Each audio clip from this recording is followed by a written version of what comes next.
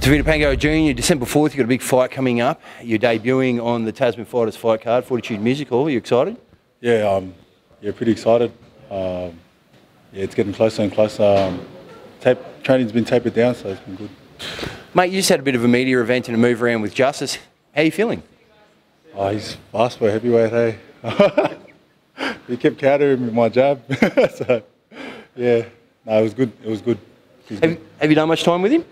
I've met him a few times just at the Tasman events. You know, shout out to Tasman Fighters, man. They got a good stable of fighters, and yeah, it's good.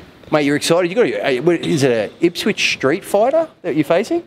Yeah, he looks. I've done my research on him. He's pretty big and arcs around about him. So yeah, it'll be a hard fight. And yeah, we've got a good game plan, and we just got to trust in the game plan and see how we go. How's the camp been with Coach Chrissy McCullen at Logan Boxing? Yeah, it's been good. It's been tough, just real technical, just trying to get everything right from my feet all the way up to my knuckles, and then just my placement and stuff, and moving my head out of the centre. So yeah, just real technical, but that's the way I like it. Mate, fast turnaround, straight back to Canterbury on Monday?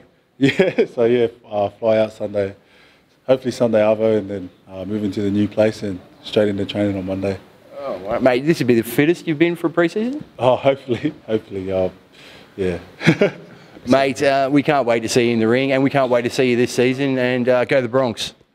Up the doggies.